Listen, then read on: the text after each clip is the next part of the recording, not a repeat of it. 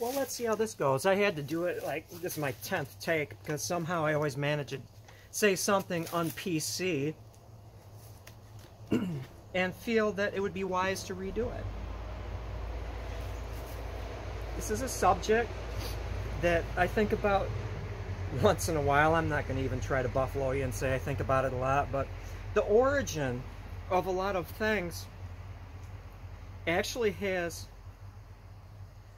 their roots in pagan culture, pagan thoughts. And Santa Claus, I believe, is right up in there. I'm going to just first show you a mushroom, Amanita muscaria, this one right here. And it comes in different colors, comes in different versions, but one is a bright red with the white flecks. And the white flecks are the yellowish flecks, again, different colors. Those come from the veil that when it pops, it kind of shreds and it has those beautiful little flecks.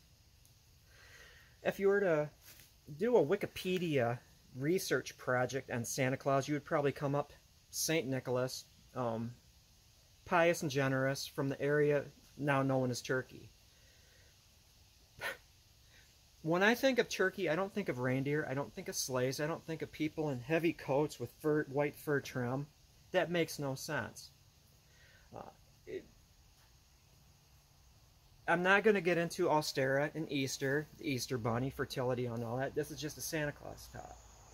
But it so happens that in Siberia and probably areas of Scandinavia, the shaman would use this mushroom. I'm going to call it the Santa Claus mushroom because it looks like Santa Claus. Amanita muscaria, fly agaric. They would use that taking trips. The reindeer eat it along with lichen. So right off the bat you have people taking trips on this mushroom that looks like Santa Claus, and the reindeer, which fly in the Santa Claus legend, ingest that mushroom too. Do I really need to go any further than this? I'm going to allow you to do your own research. I'm going to get on with my other projects here, which include bow making. Just something to think about, the actual origin of things, the actual origin of Santa Claus, and how he relates to shaman in Siberia and most likely other areas of Scandinavia that would trip on fly agarics. They also have reindeer, whereas people in Turkey did not. Just saying. Have a good one. Thank you for watching.